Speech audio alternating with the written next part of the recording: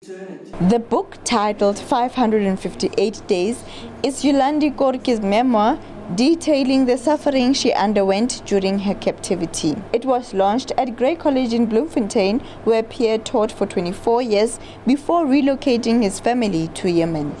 Yolande says life has been hard without the head of the family. Some days it goes well and some days the car goes in reverse and then we go backwards again. But at the end of the day, when I look back, I see that we are going and we are moving forward. Despite the trauma, Yolande says she has forgiven her captors. God's love and forgiveness go hand in hand.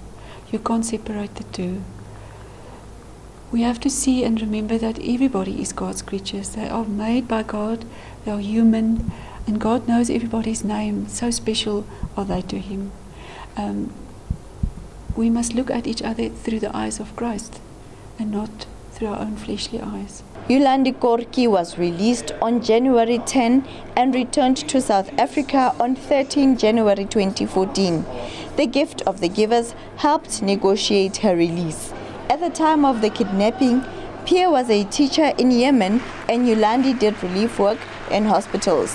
The kidnappers demanded about 32.5 million rand in exchange for Pierre's safe return. I remember how he was very close to take Pierre out.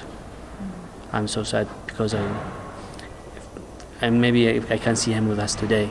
But 56-year-old Pierre was killed in Yemen in December 2014 during a failed rescue attempt by USA Navy SEALs, a few hours before he was about to be released. Bale Samueti, SABC News, Bloemfontein.